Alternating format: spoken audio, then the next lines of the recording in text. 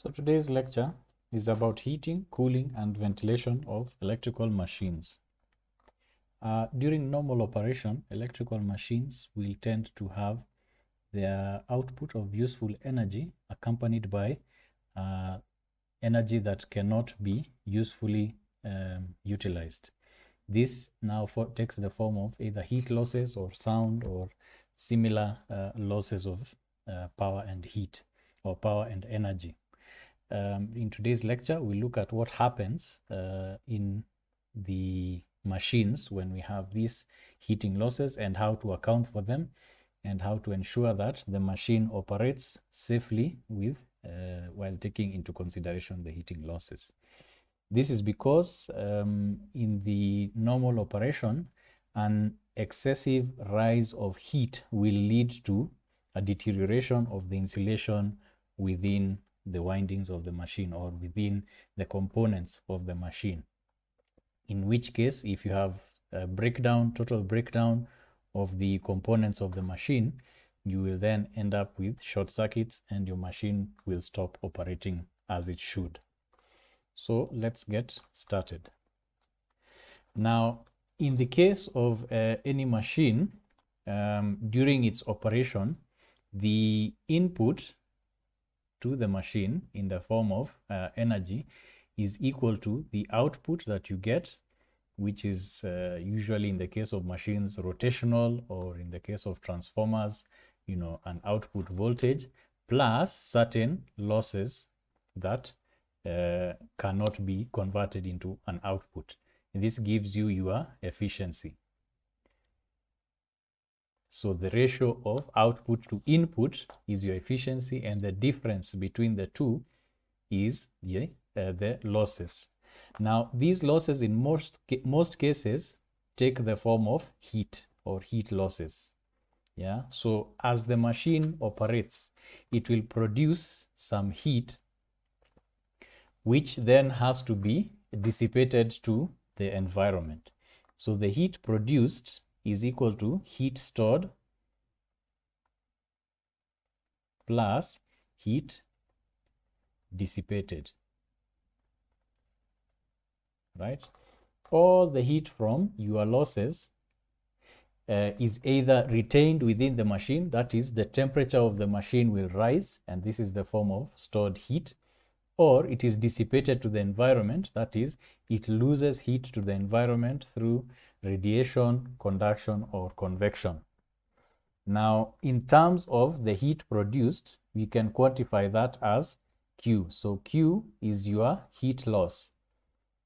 Now, if we take a certain period of time, let's say dt, a small period of time, the heat produced in that period of time will be equal to G, which is the mass of the machine or any part of it times the specific heat of the machine. Specific heat of the machine. What this tells us is that the heat that is stored within the machine depends on the capacity of the machine to retain that heat. And that is also proportional to the mass of the machine itself. So the specific heat, the amount of joules that are retained within the machine as it heats up, are determined by its mass and the capacity of the machine to hold heat, which is the specific heat of the machine. And those two, within the small period of time we are talking about, will lead to a change in temperature. So this is a small change in temperature, right? This is the heat stored within the machine, but at the same time, you have heat which is being dissipated. And that is given by S lambda times theta dt over the certain period of time. So the heat dissipated within that same period of time that we're talking about here is given by S, which is the surface area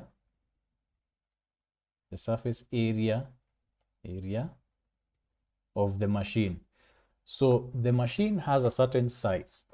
However, the surface that is able to dissipate that heat by conduction, convection, or radiation is dependent on its surface area.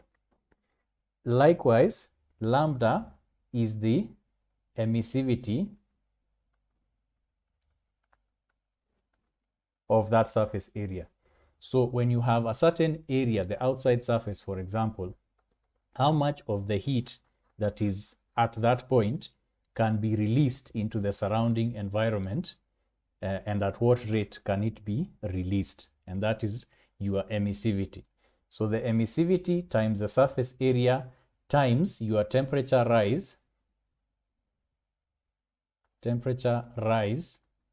not just the temperature of the ambient surroundings, but the rise in temperature above or below your, below would be a negative rise, above the ambient surroundings. How much of that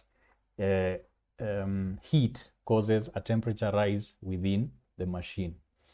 So these main elements or properties of the machine are what determine now your heat loss, or how your machine will be able to balance the heat that is produced against the heat that is dissipated, with in turn the heat being stored, right? So let's look at a machine under heating. So a machine under heating. So a machine under heating is a machine that has started operating, and as it continues to operate, the heat losses gradually increase and it experiences a heating phenomenon, right? Now, from this expression where you have heat loss over a small period of time leading to a change in temperature and a certain dissipation of heat, that leads us to the following equation, which is theta, which is your temperature rise, is equal to theta m 1 minus e to power negative t over tau. This is a negative, plus theta I e minus t over tau h. I'll explain each of these in turn. So from this expression to this expression, by the way, you can get the derivation of that. It is available in the separate attachment. We won't go into it right now, but you can look at the derivation and how we got from here to here in the attachment to this lecture. So you have theta, which is your temperature rise. Temperature rise. So the amount of temperature rise, the degrees over which the machine will heat up, are given by theta m, where theta m is the final steady state temperature rise. And this is defined as, if you give the machine long enough, how long will it attain at that particular rate of heat loss? How long will it take to attain a certain steady state temperature rise, and what temperature will that be? So that theta m is almost considered to be the maximum temperature that it will reach, where it attains a steady state of temperature. And at the point where it reaches theta m, you find that the heat produced will be equal to the heat dissipated, yeah, when it attains that theta m. Because as soon as heat is produced, it is dissipated. The rate at which the machine is emitting heat is equal to the rate at which the losses are being converted into heat. So that's your theta m. The other interesting component would be, let me just correct this, would be this figure tau h. Now tau h is your heating time constant.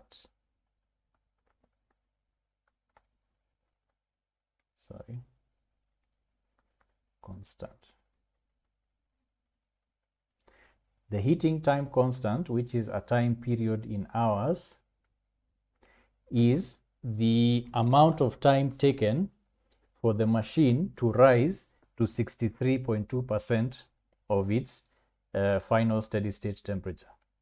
So time taken to attain a temperature that is 63.2% of theta m, the final steady state temperature. And it is given by GCP over surface area times emissivity.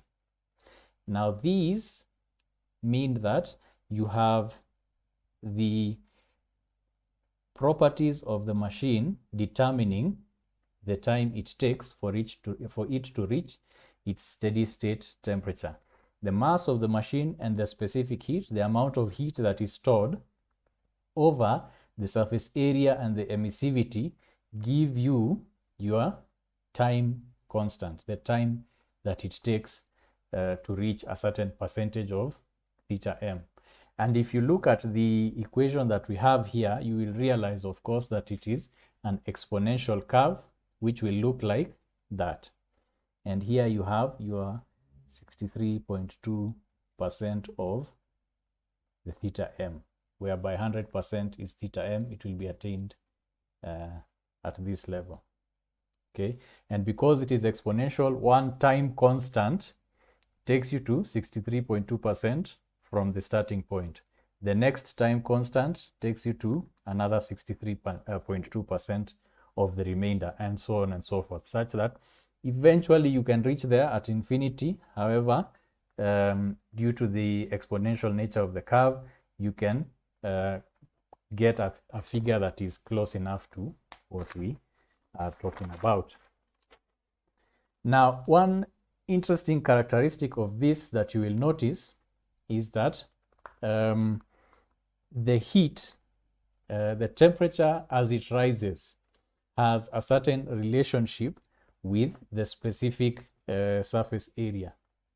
Now, the heat itself, the heat that is rising, is proportional to the mass of the machine and its specific heat proportion. Yeah, the specific heat of the machine. So Q, as it rises in a cubic fashion. Write it down here. So Q rises in a cubic fashion. The reason for this is heat as it rises is dependent on the mass of the machine, and the mass of the machine is dependent on its dimensions. What are the dimensions? The dimensions are length, width, and height. That is, you have 3 dimensions. So as you increase the mass of the machine, you notice that you are increasing by powers of 3. However, in terms of dissipation, dissipation is proportional to the surface area, and an area increases in powers of 2. It is a squared relationship. Yeah, the relationship between the two is squared. So you will see that this theta m increases directly proportionally to the amount of heat, but inversely proportionally to the amount of surface area. So this is the size or volume or mass that determines the amount of heat that you have to dissipate, but the amount of heat that is being generated, but the dissipation depends on surface area. Yeah, so while this increases in powers of 3, this increases in powers of 2. So this will tell you that as the size of your machine increases, it becomes increasingly difficult to dissipate heat. So that means that large machines are less capable of dissipating the heat that is generated. So let's move this down. Okay, right. Now, as we continue to look at that, let's look at the machine and cooling. Okay, so the machine under cooling will behave similarly to the machine under heating, whereby you have a temperature rise or a temperature drop, and it is related to those factors in a similar exponential way. So you'll have theta, which is your temperature rise, theta C, which is your cooling time constant. Cooling time constant. Times 1 minus e to the power of negative t over tau c. That is your cooling time constant. Sorry, this was actually... And you have theta I e minus t over tau c. Right? So your cooling time constant tau may not be equal to your heating time constant. Okay. Right, so let's look at an example that will bring this all together. So that's our example. A 20 horsepower machine with those characteristics has a final steady state temperature of 40 degrees above the ambient, of course. The ratio of conductor losses to constant losses is assumed to be that, and the total losses of the machine at full load are 1800 watts. Calculate its 1 hour rating for the same temperature rise if the heating time is constant at... The heating time constant is 180 minutes. So in this case, we can see that theta m is equal to 40 degrees and tau h is equal to 180 minutes. In hours, that is 3 hours. Right? Those are our first constants. Total losses at full load. Total at full load will be given by conductor losses. Let's call the conductor losses C plus the constant losses or the ion losses Wi. And we've been told the ratio of the two, Wc over Wi, is equal to 1.25, which means that your full load losses will be equal to, this is given by, it means that Wc is equal to 1.25 Wi. So that means that 1.25 Wi plus Wi is the total full load losses. And that gives us 2.25 Wi. Right? Now, here we introduce the concept of 1 hour rating. So the 1 hour rating, which you've been indicated here, is a whereby you run the machine at a higher maximum load for a short period of time, and you ensure that it does not exceed the maximum temperature within that period of 1 hour. So if, for example, your heat time constant is 3 hours, that means that it will take it 3 hours running at a normal rating of 20 horsepower. It will take 3 hours to reach its steady state temperature of 40 degrees, steady state temperature rise of 40 degrees. But if we overload the machine for 1 hour at maximum, such that it attains this same temperature within 1 hour, we will still be able to run it without causing damage, because we have not exceeded the temperature that is indicated. We are simply attaining that temperature at a much faster rate than would normally occur. So what does that mean for us? So it would mean that we have a certain rating that would be used instead of a 20 horsepower rating like this. You would have a certain rating, which is x times 20, that we can utilize the machine at for 1 hour, right? And during that 1 hour, we say that the machine, the losses in that machine, let's call them WFL2, the losses at that machine, this is additional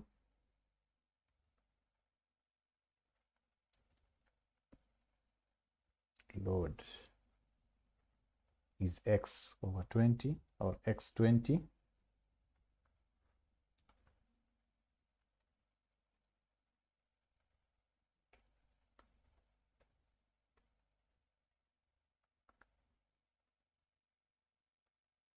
Okay, so that additional load will be given by X squared, and X is because in a machine such as this one, you would have two sets of conductor losses that increase. So that is a squared increase in the conductor losses, X squared times W2 plus WI, the original WI, all right?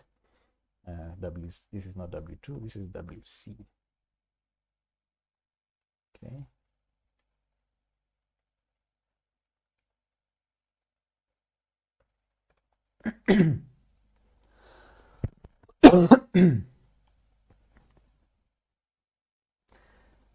So in this case, WFL2 will be given by, because we know WC is 1.2 times WI, it will be X squared times 1.25 WI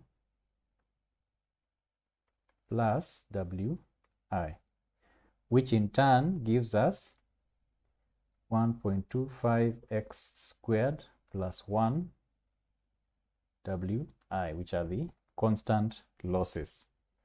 Now, we know that our maximum steady state temperature rise is proportional to our full load losses. So this means that our theta m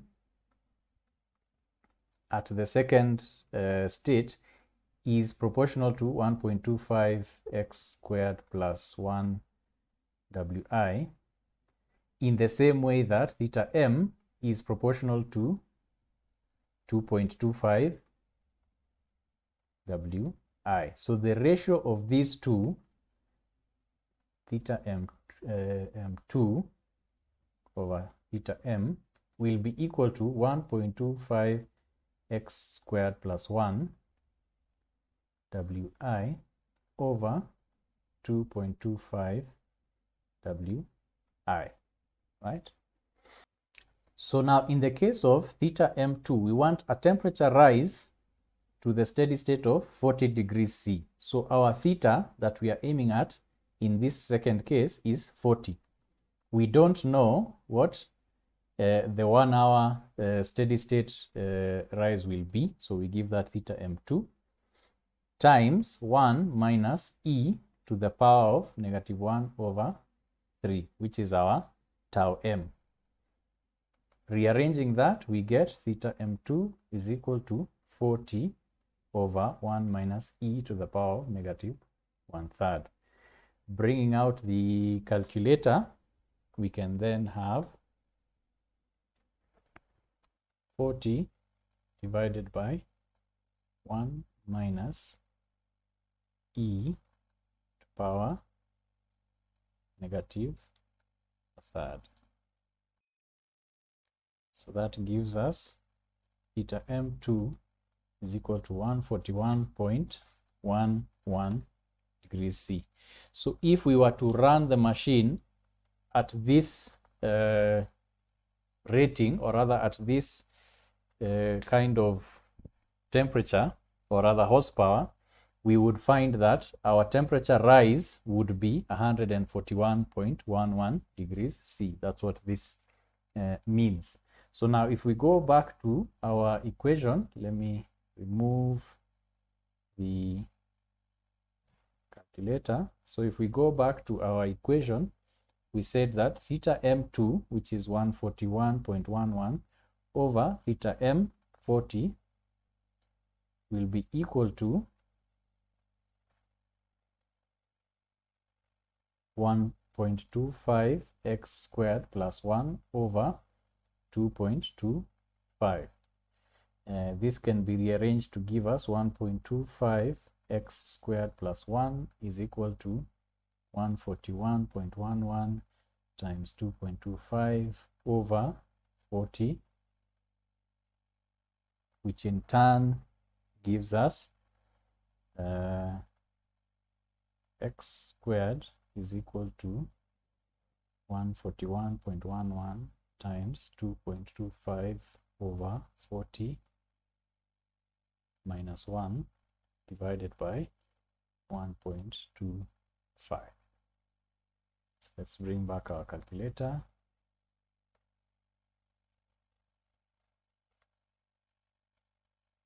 So this is 141.11 times 2.25 divided by 40 minus 1 divided by 1.25. That gives us a value of x squared for 5.54995, the square root of which is 2.3. So you have x is equal to 2.35, let's call it 6. So what is this x? This x is the value, the factor over which we can multiply 20 horsepower times 2.356. So we can run our machine at 20 times that, and it will be 47.12 horsepower. So for 1 hour, we can run our machine at 47.12 horsepower, which is much, much higher than the initial 20 horsepower that we had. So we can afford to have a very quick temperature rise, and our steady state temperature rise for that would be 141 degrees, but we would only reach that for 1 hour. So after 1 hour, you can switch off the machine and it will not be harmed. You will have operated it as if it was being operated in the normal way.